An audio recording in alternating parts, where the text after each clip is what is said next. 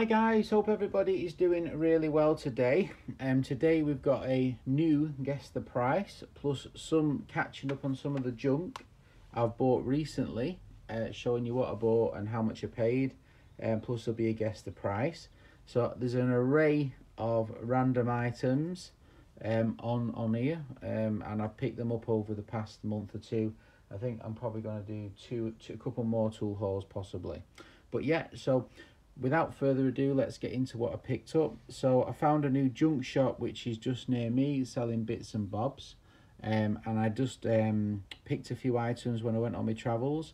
This Where's Lewis hat brush, nice, £5. I didn't negotiate the price. We've got this little button hook, looks like it says there ebony on it actually, you can see there ebony, so ebony handle, nice little detail, £2, didn't argue. We got this looks like a repeat little cutter, but looks almost like it's for a pizza or something, but I reckon it's for crafting. I like the blue and I like the fact it had its original packaging. £4, I didn't negotiate. And we got this little brass like mock-up trombone, don't ask me why I bought that. So I paid 5, 10, 15, 16 pounds total in the junk shop. Didn't argue, just paid the chap the money. He looked pretty quiet to me. Right, we've got an eBay purchase. We've got a little brass set of sort of calipers or measurements or whatever. I just like the shape of them, really cool. Almost look like a pair of miniature handcuffs for babies, but yeah, maybe that's not quite right. We've got this, the guy described it as brass. I thought, oh, that's really good, but it's not, it's steel, is what it is. But it has got a cool date on it, 1926 on the back.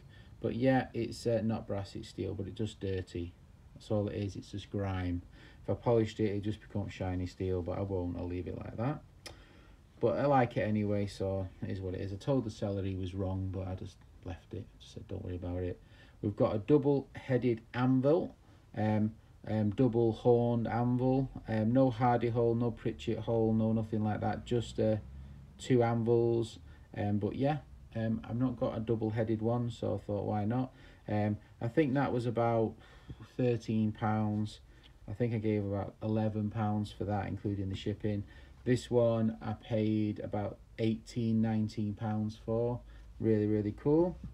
We've got this really cool set of grapevine, French grapevine secateurs, but with the grapevine hatchet for cutting the vines. Never come across these before. Really cool. Work great. I think they are possibly French, I'm not sure. French, German, I don't know. But really cool. I paid about £65, a bit of a bidding war on those, but I just thought the design of them was really cool, so I went for those. I actually bid 100, so could have been worse, I guess. We got this really cool pad saw handle. Really like this this pad saw handle with the locking mechanism. I'm sure I've got one somewhere. Let me see if I can find it over here. Yeah, so I've got one similar, but this one's steel. The other one I have is brass. Just liked it, so I think maybe it's a similar. This one's got a support on the blade. This one's a bit nicer because it's a bit of brass. But yeah, I paid, I think, about £13 with the shipping for that. Obviously the brass one I got in person. We've got a really cool, I think, little hammer. This is a Billings and Spencer little hammer. It's got a little sort of a cat's paw on the end, little claw nail puller. I'm not sure what this is for. I'm not sure if you put something in it for tapping or if it's for bending. You put a piece of sheet metal bending, not quite sure. And we've got here a maybe you can put a nail in it, and I don't know what it's for. And we've got a little hammer, seen some use, but Billings and Spencer. You see the B there for Billings and Spencer. So really like that. I paid about £18 including shipping for that. Really cool. We've got this brass level. I like a bit of brass. This one's not ebony. I don't know what wood it is, but nice wood, whatever it is. bit of a brass, not the highest of qualities, not got brass screws, got steel screws and stuff, but still nice. I think I paid about 11-12 pounds for that little guy. And then the pièce de résistance is this set of Utrecht's multi-tool pliers. Now I've never seen these before, and these are a bit rusty, but these are NOS. These are sharp, a very sharp file. It's got a file just on the handle. It's got a measure across the end with, there's the patent number, made in England. Utrecht's pliers registered. We've obviously got the hammer, we've obviously got the cutter for the wire, we've got the pliers, we've got the nail puller, and we've got the screwdriver. And the reason why I really like that is because one of my favourite wrenches is the Utrecht's, you see here, Utrecht's multi-tool wrench. So this has got the hammer, the nail puller, the wrench, the glass breaker, it's got the tape, I don't know if you can see there, the tape measure, the same as that. It's got the file on this side, and it's got the screwdriver. Now these are not common, but you can find them, but I've never come across the Utrecht's multi-tool. A very, very cool tool, the Utrecht's multi-tool. It's quite early as well, about 90 years old.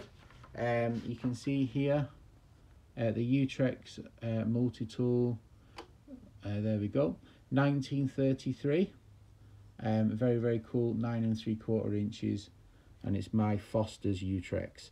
So yeah, that was a nice addition, so I was quite pleased with that. And I collect multi-tools. This one needs a little bit of a de-rust, a bit of a wire wheel, and a bit of a paste wax. Try and preserve it, but I just love that tool. I think it's really good. File feels really sharp. I wouldn't really want to have it in my hand, but it's a single file. It's not a bastard file, I think, it is a bastard file. It's a single file, but yeah, very, very nice. So that was about 45 or 46 pounds or 56, can't remember. But really cool. So they're a matching pair of Utrecht's, so very, very cool. And then the guess the price on this video is this NOS Lucas girder in a box, 3 1/4 inch length, very early NOS. So inside has a NOS brand new, shiny, brand new Lucas girder. You don't get any newer than blue in than that. So I'll put that back in before I rust it with my greasy dirty fingers. But yeah, I paid a lot of money for this, but it's kind of very rare, and I collect miniature gun black finish, and I collect miniature wrenches in boxes, and this one is a lovely little guy. So how much did I pay for the Utrecht's? I would say the seller was an idiot, and he wrapped it in a piece of, like, in an envelope, and it got crushed because it was sharp, and it got crushed, which is annoying, but oh well, idiots. Oh, and I got my buddy Matty gave me this little thing, so I thought I'd mention it. Thanks, Matty, for that. You're a real generous guy. So yeah, so we got this really, really cool little miniature, you know, squirrel handcuffs.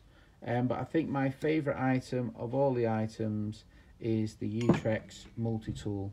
I really like the really cool set of secateurs. I like the NOS, and I really like the little multi-tool hammer as well.